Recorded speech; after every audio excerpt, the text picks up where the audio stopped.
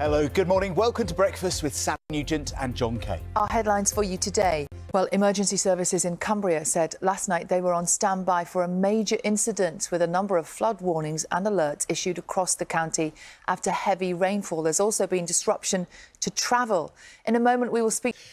And another royal health story. That's right, John. Yes, the Duchess of York, Sarah Ferguson, has been diagnosed with skin cancer. Doctors found a malignant melanoma after several moles were removed during her treatment for breast cancer last year.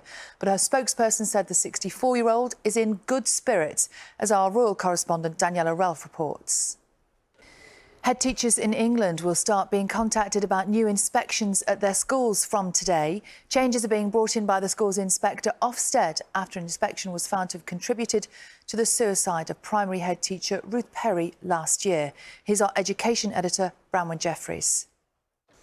A post-mortem has revealed that 2 adults in a family of 4 found dead in a house in Norfolk both died from stab wounds to the neck. Israel's Prime Minister has rejected conditions set out by Hamas, which the UK regards as a terrorist organisation, for the release of Israeli hostages taken during its attack in October.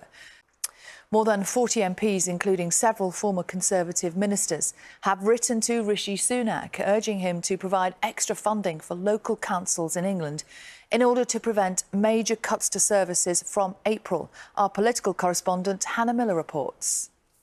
16 minutes past 6, and we've got to talk to Carol because she's going to tell us about the after effects of storm. And at 8:15 this morning, we will be speaking to 2 people who had their lives turned upside down by the Windrush scandal, and hear from a former Home Office advisor who helped design the compensation scheme for victims.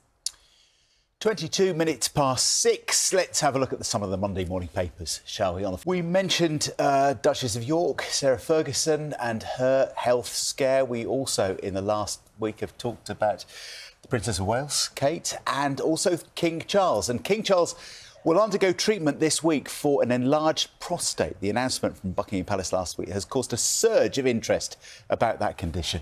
Yes, the charity Prostate Cancer UK says the King's transparency about what is a benign and very common condition has encouraged other men to get checked. We're joined now by Chief Executive of the charity. 28 minutes past 6. That means it's time to get the news, the travel and the weather where you are. Although, as you say, prostate cancer and enlarged prostate, totally separate health issues, I guess some of the symptoms are similar, so you have to think about both while you're diagnosing either. I think that's right. So in terms of screening for men, what is there? So at the moment, there isn't a systematic screening progress. The risk checker is a starting point, but then seeking advice from their GP, because nobody's thought that I would get a call when I got to 50 and I'd be called in for some kind of check, and that call never came. And that's one of the myths, I think. That's one of the issues. Is it to you that the King has... Laura Kirby, thank you so much for coming in and talking. Just remind us, the checker is...